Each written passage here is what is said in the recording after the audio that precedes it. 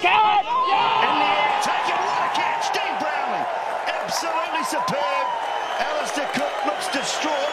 Kane Williamson has picked up the wicket. Oh, this is a special catch. Cook went on the drive and hit the footmarks. It flew to Brownlee. He's only about a metre and a half from the bat. He's not there for that sort of shot. We can see the excitement in Williamson. He's done the job. It's hit the footmarks drive. That's a good catch because he's very close. Alistair Cook, a very patient 43. England 9. Pretty well on the tour for England.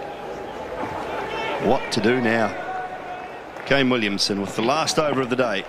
Oh, it's got it. He got it. He has. What a catch. Is that Tim Southey? I couldn't pick it out. I think it might be. You rubbed that man's hair. He's been doing it all day to everyone else. That is absolutely superb. Well, we talked about how good Brownlee's catch was. This is even better. It was low.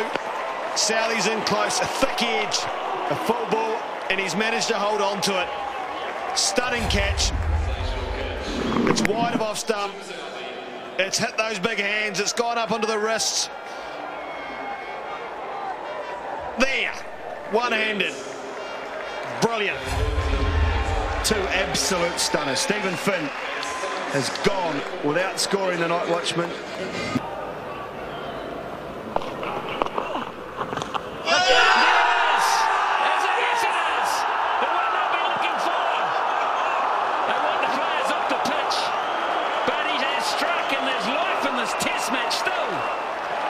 Broad's been there for over 2 hours and now he finally gets the outside edge that New Zealand have been looking for. Straight to Taylor.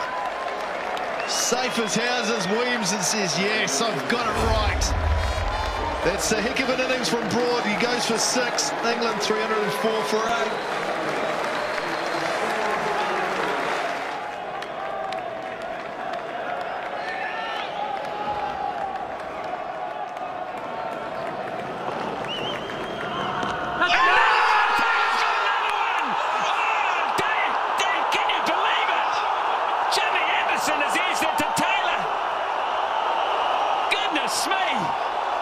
New Zealand got to be favourites now. It's Panasar to come.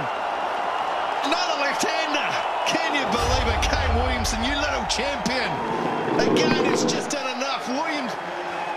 Anderson just feeling for it. Taylor's in the mix. And the New Zealanders are ecstatic. Anderson only lasted 2 deliveries. He's gone for 0. England 304 for 9.